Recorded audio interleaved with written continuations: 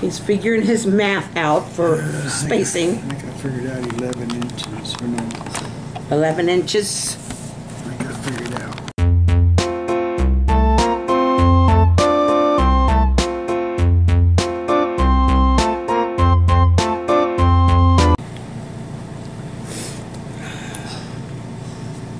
Inches. Well, that's good. Okay, now.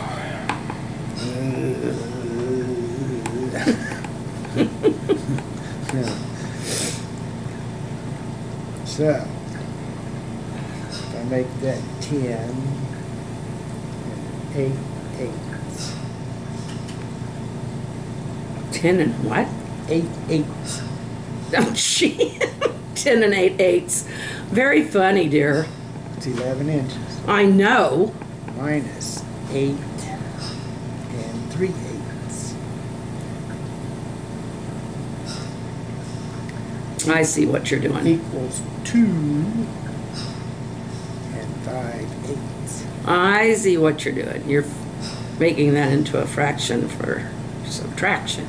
Making a fraction for subtraction. Da-da-da-da-da-da. Now I gotta divide that 1, 2, 3 spaces. Oh boy. Well, now wait a minute. You're not going to have them all in one line. 3 spaces. Oh, okay. I get you. Each edge in the middle. Each edge in the middle. I get it now. You gotta have a space here. I'm not in your spot. I'm not thinking the way you're thinking. Okay. So, 2 would be 16. He loves me. He really 16, 16 and 5 is 21 eighths. does. Okay. Divide that by 3 is 7 eighths. So I go 7 eighths Between each one, huh? between each one. Or on each edge and between them. Yeah. Yeah. I got it.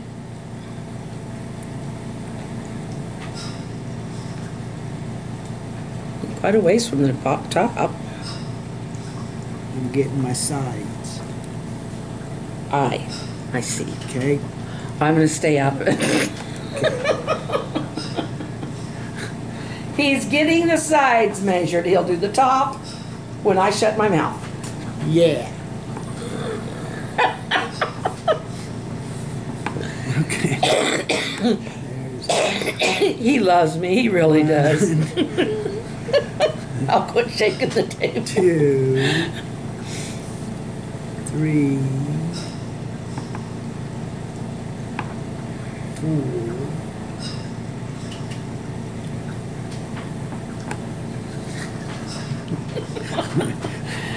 4, 5, and there.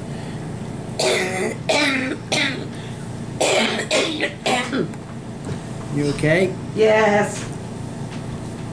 Okay. 1, 2, 3. Let's do it this way. Do it this way. I laughed so hard my lungs had to clear out. That's nothing bad. No. Here we go. He's ready to start gluing. This is our youngest daughter, Nina.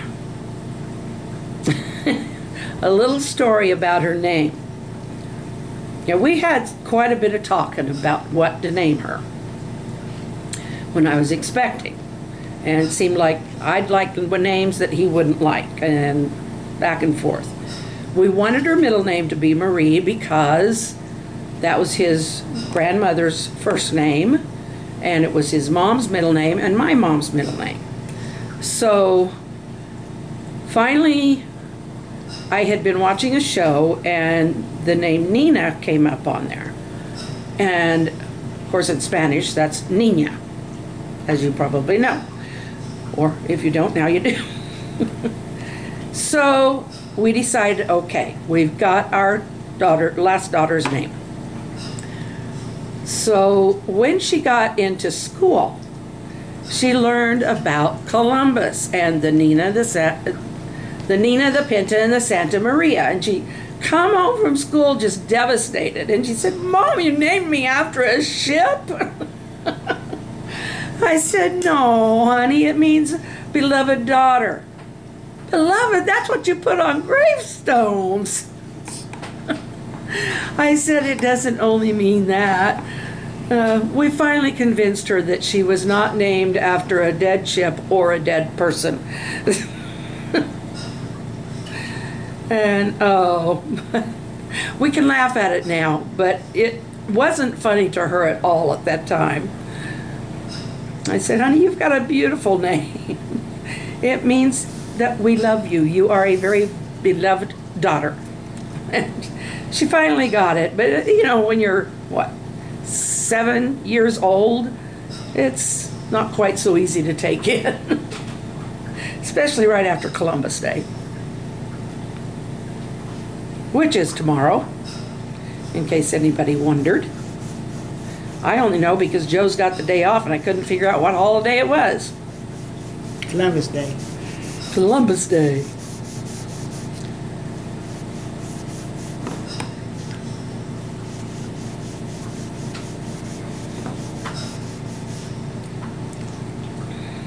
Okay. This one. And I know there's some dispute over that, but as long as he gets a day off for it, I don't care. that's right. As long as he's getting a day off for it, we don't care. So what if he landed in Florida or one of those places down there?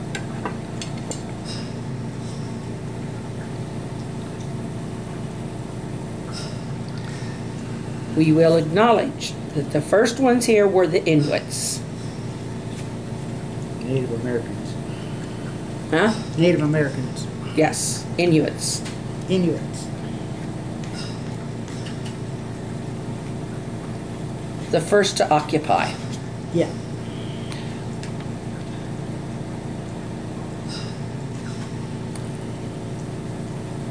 And some scholars have figured out where this and that particular ones probably came over from or hopped over the islands from.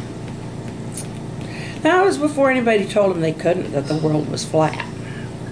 They didn't know it, so they just went anyway. And for all the flat earthers out there, I'm sorry, I'm on the other team.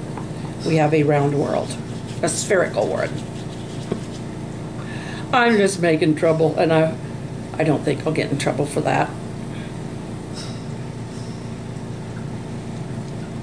Not trying to be contrary, I am just saying. I believe in God, I believe the earth is round, and I believe there were island hoppers before anybody ever told them whether the earth was round or flat or anything.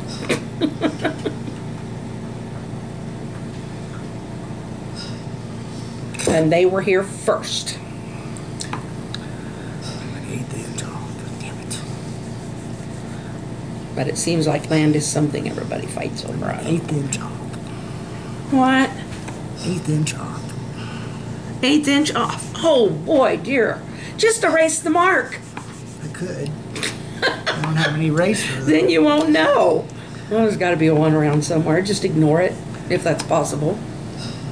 You won't see it after you close the book. No. But I won't close it till tomorrow because that glue's got to dry. Yep. Yep. All right. Now He's so agreeable. Now I got to remeasure. Because I got to come out. Trying to remember how much distance there was between them. Well, I forgot. I was worried so much about lighting, I forgot to turn on the camera. But here is the finished product.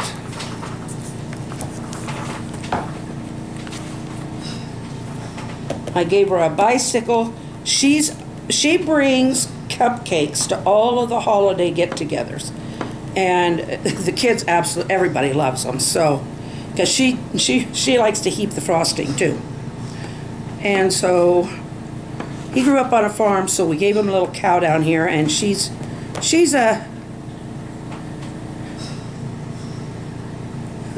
not a frilly girl, but I figured she deserves some flowers. So the little message on this one is, I could just squeeze you so tight. Now, what mother wouldn't want to say that? Of course, I've liked the messages we've given all the kids. So, I'm hoping when I rewind this, or when I download it, upload it, when I upload this to the, I'm hoping all of this shows up really well. So far, we've been doing okay. So anyway, I hope everybody enjoyed this. Please subscribe, click that notification bell, da-ding, da-ding, and give us a thumbs up. And we'll see you tomorrow. Have a good one. Good night.